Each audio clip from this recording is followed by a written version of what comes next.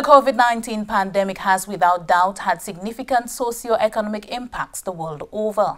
The United Nations has noted that the restart of tourism will help kickstart recovery and growth, as the tourism industry is the main revenue earner for many countries, especially within the Caribbean region. It is for this reason that the World Tourism Organization mandated that World Tourism Day 2021 focuses on tourism for inclusive growth. The Ministry of Tourism, as part of activities to commemorate the day, held a panel discussion with stakeholders in the industry.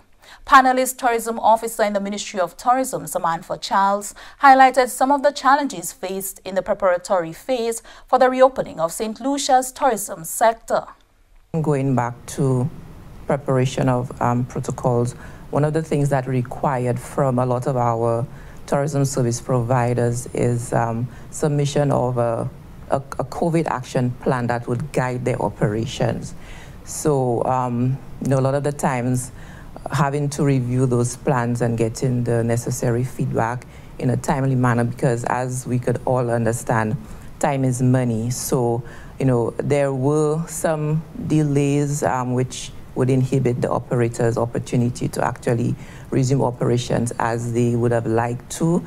And, it would be a little ticklish situation. But again, going back to the assistance and the collaborative efforts, we were able to mitigate against that challenge and a few others in terms of really helping our operators to get back on their feet, and also ensuring that there was a level of understanding among the operators. General Manager of Bellevue Hotel, Dean Laforce, explained that while the hotel is currently confronted by many challenges, he is confident that the situation will improve. September 1st was our very first opening. Of course, we did not start strong. The rest of the year doesn't look strong either. But what we have noticed since we've opened our doors, if you're open, you're being published, the people will come. And we have seen very small spikes in our occupancies, which is great news. So just being open for the first 29 days is already seeing good signs. And of course, we must commend the hotels that actually were brave enough to pave the way to keep Saint Lucia as a destination afloat when they actually was brave enough to open the doors in the middle of a pandemic. Soufrière Regional Development Foundation's Operations Manager Lester Casabo highlighted that his hope for the future is greater tourism linkages with all other sectors. There is opportunity for expansion, for growth, for development of the industry.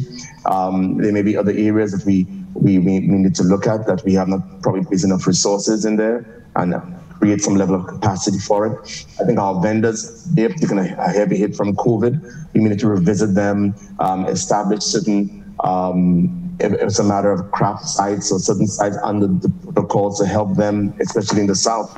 In Soufrière, where we've had many of the vendors have just basically kind of disappeared.